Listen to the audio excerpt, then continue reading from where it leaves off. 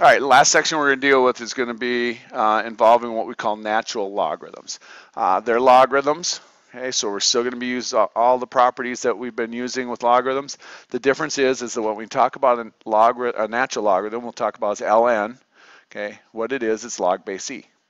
Okay, so because again, like I said, the properties of logarithms will still hold. So if I have two natural logarithms that are going to be added together, I can combine them into a single one with multiplication of that expression.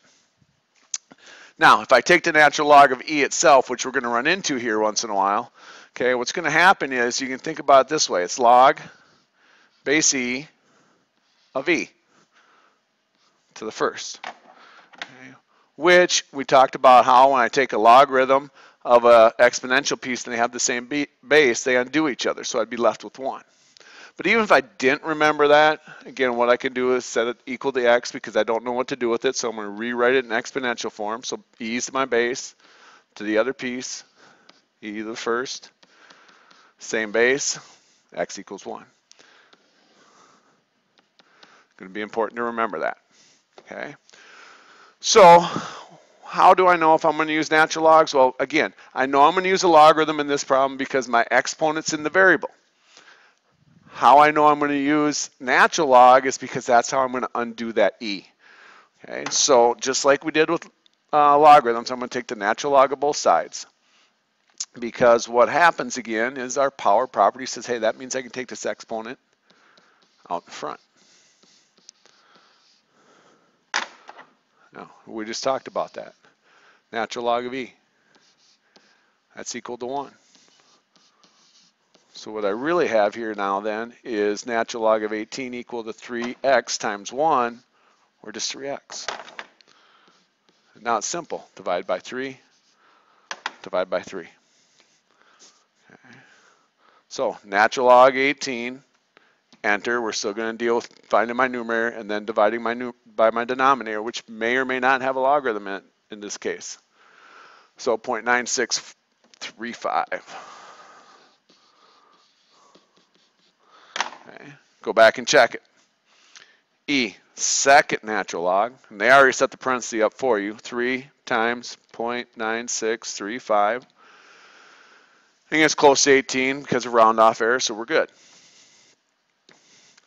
All right, so my next example, okay, and this is one where we got to be careful because a lot of times people just want to jump into natural log right away and just throw this out in front. Well, that doesn't work.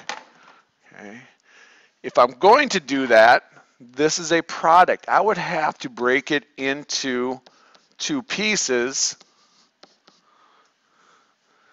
where each one of those individual pieces being added together, going backwards on my properties.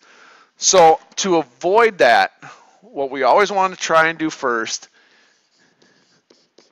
is get that e to the x piece by itself.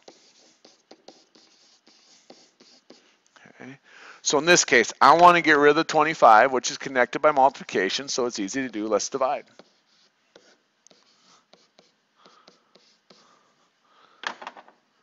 Now it's a pretty easy problem. Okay, now it's just like what we just got done doing. I see my variable in the exponent, know it's logarithms. See the e, know it's natural log. X comes out in front.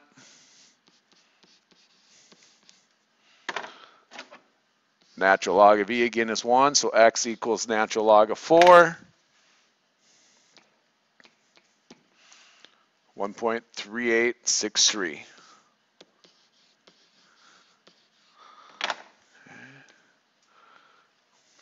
So natural log sometimes can be a little easier if it's e, okay? Because that natural log of e will always multiply out to 1, so we eliminate that one piece all the time. Now, I can solve non-e equations with the natural log. If I went through and did this one in section 5, what we did was we took the logarithm of both sides, got x times log of 2 equal log of 4.9, divided both sides by log of 2.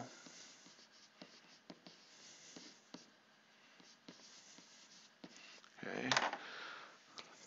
So went in log 4.9 enter, divide, log 2, enter, get 2.293. Okay. I can do the same thing over here. Okay. Variables in the exponent, I just need to use a logarithm. Doesn't matter what base, I really could use base 2 if I want, but I want to use one that the buttons are on the calculator. Help me evaluate. So I go x, natural log of 2 then, natural log of 4.9, divide both sides by natural log of 2, and notice it looks very similar. Okay. The only difference here is that, there's natural logs, there's logarithms. But when I type it into my calculator, natural log of 4.9, oops, I do that first.